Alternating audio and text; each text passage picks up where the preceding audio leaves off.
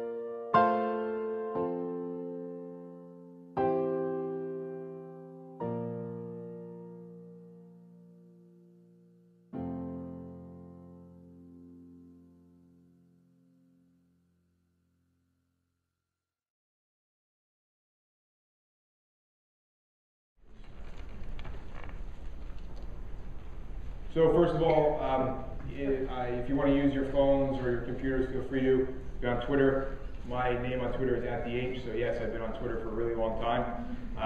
Nice short name, easy to remember.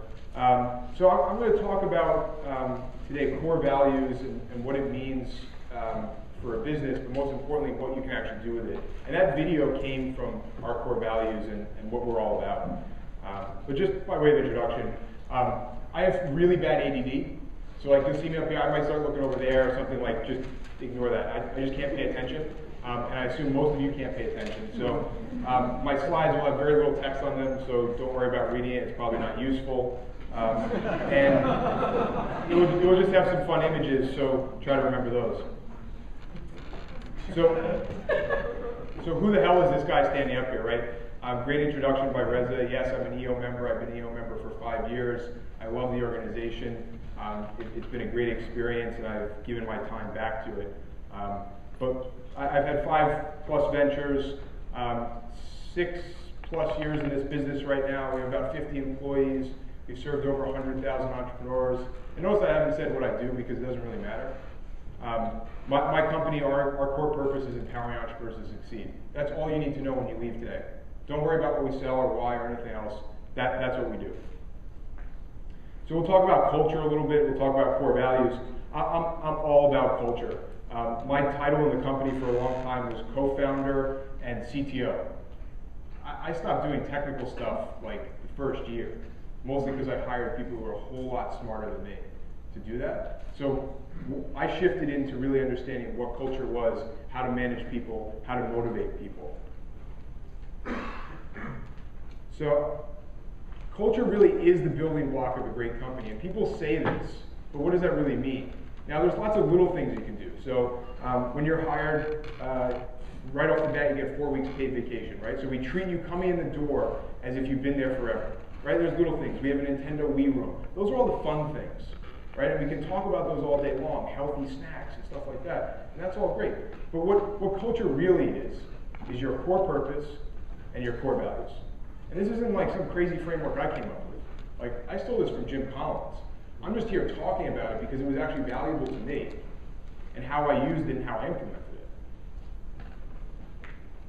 So what is core purpose, right?